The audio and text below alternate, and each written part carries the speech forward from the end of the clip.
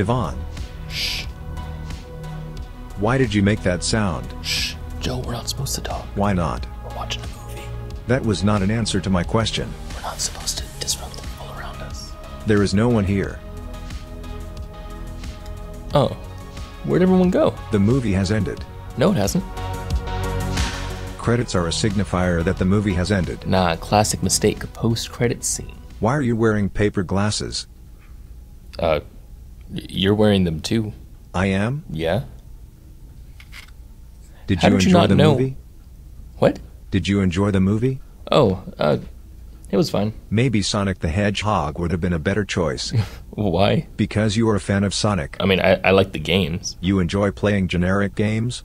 What? You enjoy playing generic games? No, I meant, what gave you that idea? You mentioned that Sonic had generic gameplay. When did I say that? 3 weeks ago. Oh, you mean the last time we were talking about Sonic? Yes. Yeah, no, I meant the 3D games. You do not enjoy the 3D Sonic games? No, I like the 2D ones. What about the 3D games do you not enjoy? I don't know, they just feel weird. Please describe how the games feel weird. I don't know, they're just weird.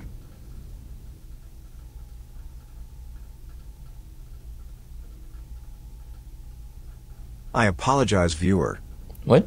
Could you be more specific about why 3D feels generic and 2D does not? I don't know, I guess because the 3D Sonic games use the same game design as the 2D Sonic ones, and it doesn't really work well in 3D. The 3D Sonic games do not work? Not really, no. How do people play them? Yeah, I know, right? Oh, no, sorry, you meant, no, the games work. People can play them. It's just the 2D game design that they use in the 3D environment doesn't really translate that well. You also mentioned Miyamoto and Mario. I did? Oh, you meant 3 weeks ago. Yes. Yeah, Miyamoto was the game designer for Super Mario Bros. What does that have to do with 3D game design? Well, he also designed Super Mario 64.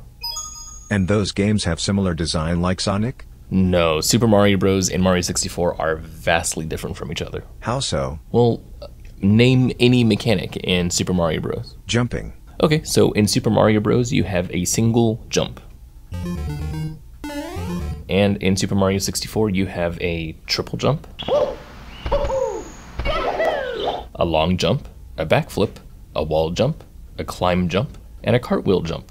Why are there so many kinds of jumps? Miyamoto was trying to create a fun way to move in the 3D environment. You know, the player couldn't just move for moving's sake. Why not? And probably because it'd feel boring, like, you know, generic, like antithetical to exploring a 3D world. But it could be done. Well, I guess so, but what would the player do? The player would move forward. Toward what? The goal.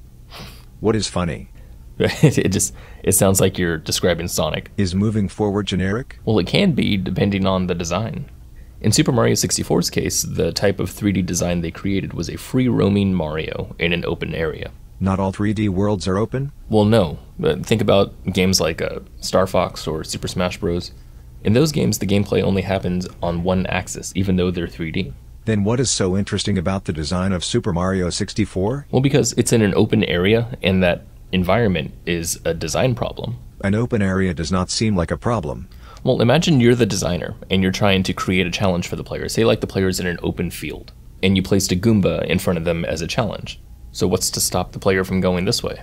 Or this way? There is a simple solution. What's that? Block off the areas you do not want a player to access. Well, yeah, you could do that, but now you've created a single-axis gameplay. The world isn't open anymore.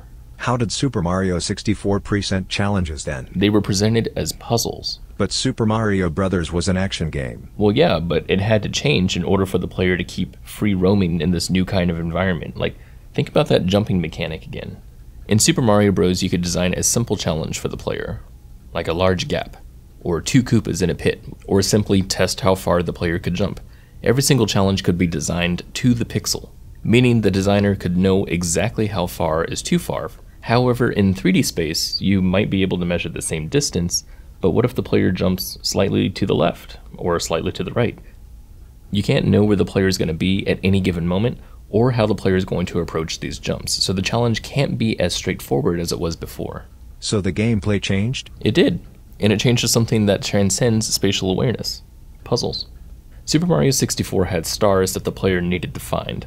This enabled the player to search, and they take the entire map into consideration. They're not following a guide or a marker, they're moving around the entire 3D space to discover. How does the player know where to go? Well, the star was presented to the player as a riddle, and they read the riddle and discovered what it meant by searching. And they search using their fun 3D platforming abilities. It's interesting when you think about the way that Super Mario Bros. Was originally made. Miyamoto wasn't a programmer like many game devs were in the 80s. He made Donkey Kong, but he based it on the idea that he would be playing an interactive cartoon. He would just sketch out ideas and interactions, and then he would give them to programmers to see if they were possible. After Donkey Kong became a hit, he designed Super Mario Bros. As an entire game that was built off of this platforming interaction. What does that have to do with 3D game design? Because they did the same thing in Super Mario 64. He created the game based on the interactivity of moving around with an analog stick, which had never been done before. And that's the reason why 2D Mario and 3D Mario feel so different. 2D Mario is designed around a scrolling platforming world, and 3D Mario is designed around an open 3D world. I understand. So how does that relate with Sonic the Hedgehog? Wait, the credits are ending.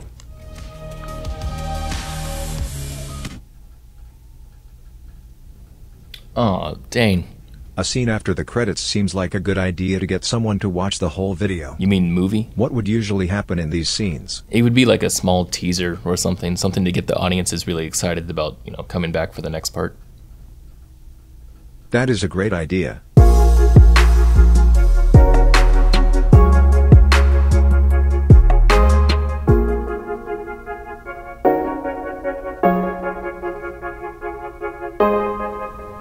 You never mentioned what 3D game design has to do with Sonic. Oh, right.